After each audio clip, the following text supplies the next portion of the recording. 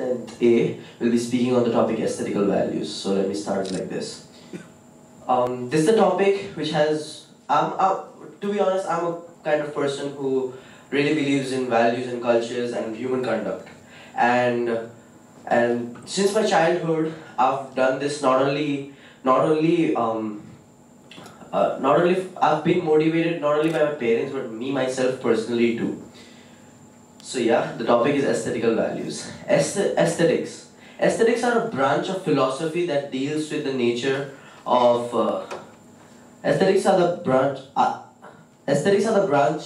of philosophy that deals with art like music and photography and beauty and taste. About aesthetics, in simple words, we can say it is how a person looks onto things and how a person portrays himself onto different things. My aesthetics are towards music and photography. About music, they say that music is not a language of art but a language of soul. Music has different forms. They are called genres. Let me start with EDM, which most of us like, hip hop, the rap stuffs, and the pop music, which are very soothing to be honest, and which contains rhythm, vocals, instruments, etc. Through music, I've learned a lot of things. From my downfalls to my happy moments, music has never failed me.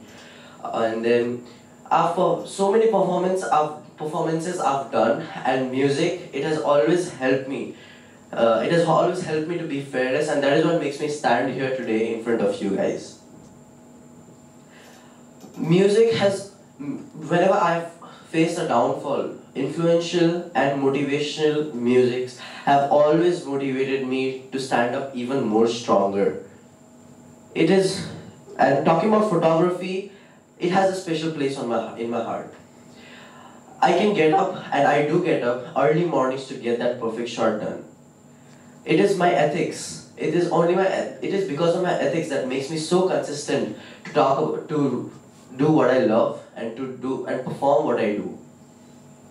Ethics are a combination of what a person thinks, how a person works, what a person thinks about what. It studies about how artists work, they think, they perform, and they put up how they perform. How a person uses things, how a person displays himself, how a person thinks about what he sees or hears. Now here's a short story to witness aesthetics. Ravi had an interview for a job. He went to the office and he was asked to sit there for some time. As he sat, hours passed by and he was not called by the receptionist. He started observing the place and looked around. He saw the doormat was unarranged. He did that, he arranged it, and he walked ahead in seeing what and all things were there in his surroundings. He saw the lights were turned on unnecessarily, and then the tap water running unused. What he did was, he turned off the light and the tap water, he closed it. Afterwards, he was called by the receptionist and she said that his job was confirmed. And now he was at a shock. How could this be possible that even I have so many qualifications and they didn't even look at any. When he asked for an explanation, they said that your aesthetics has proved it all that you are good enough for the job and you can join for the next morning. On the way back his home, he was thinking, he was doing this job since his very childhood. His parents always taught him this, he was so consistent in doing this, and he had a habit of doing this in his home or at work. Now, he also thought that none of his qualifications had such an importance other than his aesthetics. With this, I would like to conclude that aesthetics makes a person how a human behavior and conduct has to be. Many people believe that Aesthetics are learned from celebrities or big businessmen or something like that.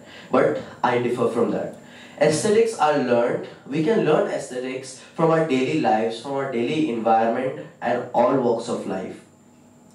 Aesthetics can be learned from how a person speaks, how a person gives a motivational speech, how he sings, how a music is meant to be, how everyone in his surrounding is or the hardships of life. Thank you.